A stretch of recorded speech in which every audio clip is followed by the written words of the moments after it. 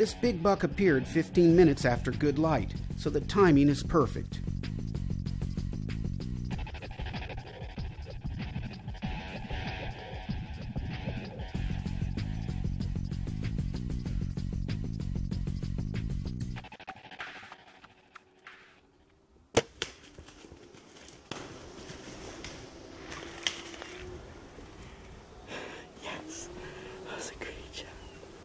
This is my brand new helium. I got it. It's awesome.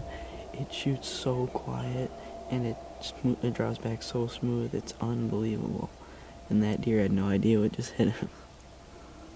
That is awesome. Knuckles with that. Andy waits 20 minutes and then gets down. Although he could track this deer alone, it's a much wiser move to go back and get help.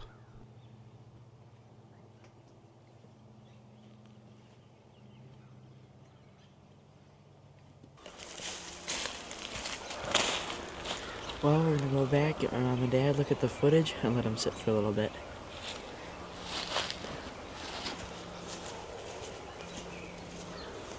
So Andy heads back to get a little help from his friends, and everybody pitches in to help him find his buck, even his dad, Joel, who's running the camera.